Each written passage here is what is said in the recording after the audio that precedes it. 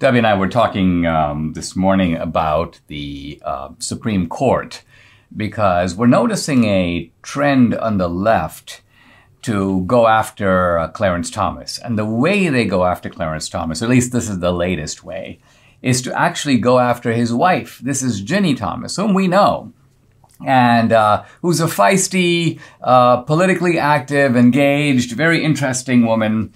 And here's an article in CNN which says that the biggest threat to the legitimacy of the United States Supreme Court is not its potential expansion, nor the likely reversal of Roe v. Wade. It is Ginny and Clarence Thomas. What?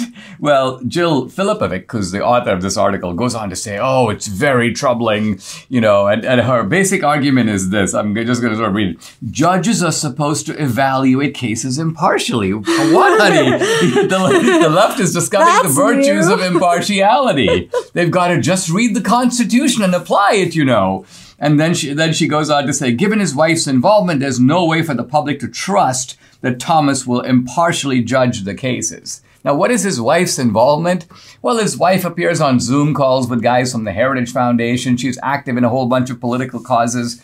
Now, it's kind of weird, honey. You know, we've been hearing from the feminists, you know, women are not an extension of their husbands. Women have their own life. Women should have their own professional involvement. But now, apparently, it's the one and the same. Now, suddenly, Ginny Thomas has no right to do any of this. This is really casting a doubt on Clarence Thomas and the Supreme Court. And of course, your point was to stress the hypocrisy of this argument. More importantly, the hypocrisy of this. Because as we know, liberal judges are activists themselves, not their spouse, but themselves. They are activists.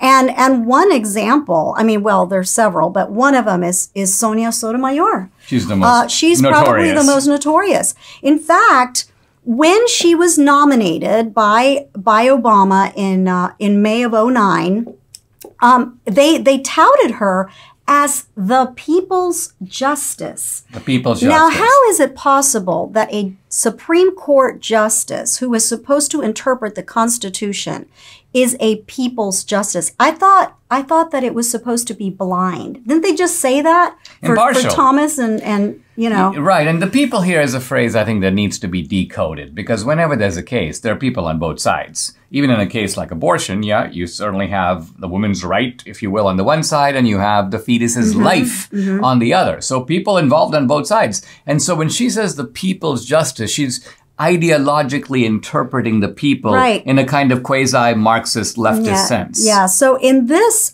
in a National Review article from, I guess it was 2016 maybe, they basically said Sotomayor's heated rhetoric seems to make reference to an overarching vision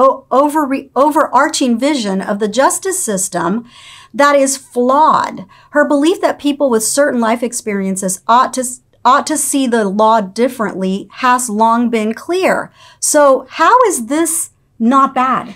Well, you know? Right. What they're getting at here is the kind of application of almost a kind of critical race theory to the law, which is to say that sort of disadvantaged minorities have one set of rules that apply to them, and they have a unique set of perspectives. They don't fall into the general kind of objective view of things. They're looking at it from a different angle, and the judge needs to be a partisan on their behalf. And that's obviously, and obviously she's not. In this case that was decided, she was basically trying to fix cosmic injustice, and that is not her job. I mean, Clarence Thomas, whatever you think, I mean, you can disagree with his rulings, but he's actually maintained the decorum of the court. By contrast, here's Sotomayor in the wake of some of the court's recent abortion considerations. She goes out there and she talks to young women and says, listen, you know, you're going to have to get out there. You're going to have to get involved in the state, at the state level. You're going to have to be activists. So here's a Supreme Court justice literally engaging in outright political activism and exhortation. And meanwhile, sort of, I mean, I think Jill Filipovic, who wrote this article, knows all this, but she kind of conveniently forgets it. She puts it to the side. Well, it's not even that. It's basically that she thinks it's okay for her side to do it, but not for our side to do it. That's basically the the gist of it. Yeah, so I think that if you're the Thomases, the idea here, I think, is to put moral pressure on Ginny Thomas to sort of step out of the arena.